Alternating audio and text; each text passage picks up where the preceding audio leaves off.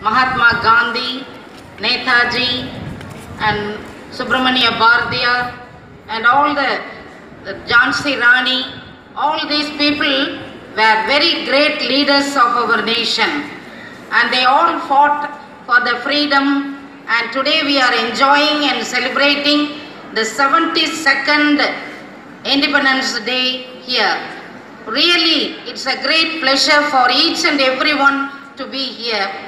Today, living on this 72nd Independence Day, we have to take a little, or we have to put a little importance in our lives.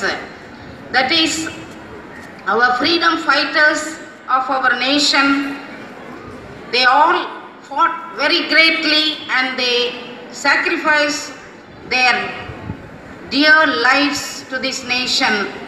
And here, what can we do? Really, when we want to say, our giving a ticket.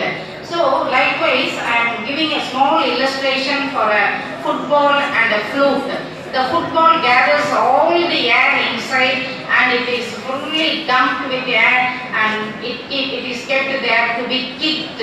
But there is a flute which has all holes on all sides, and when we play on the flute, beautiful music is coming there and the music is enjoyed by all the people. So even we don't have anything or we have a little bit of thing, when we share with others, we are so close to God. The football is kept under our foot to be kicked, whereas the flute is taken near our mouth to be kissed. So, do you like to be kicked or do you like to be kissed? That is the thing here we have to remember. I will say you one more thing and try to finish up my presidential speech. The most science கல்லூரியிலே நடைபெறுகின்ற இந்திய சுதந்திர தின விழாவில் பங்கு கொண்டுள்ள தலைமை விருந்தினருக்கும் கல்லூரி முதல்வருக்கும் மற்றும் அருள் சகோதரிகளுக்கும் மாணவிகளுக்கும் எங்கள் கலைக்குழுவின் சார்பில் வணக்கத்தை முதலில் தெரிவித்துக் கொள்கிறேன். வஉசி துறைமுக சபை சார்பில் தூய்மை பாரதம் என்ற கலை நிகழ்ச்சியும் இந்த சுதந்திர தின விழாவுக்குண்டான நிகழ்ச்சியும் நடத்த இருக்கிறோம்.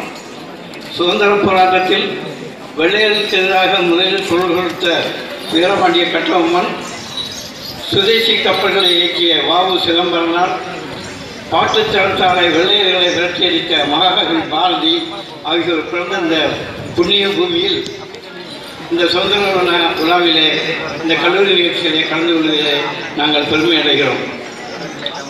அரசியல் விடுதலை, பொருளாதார விடுதலை, சமூக விடுதலை, பெண் விடுதலை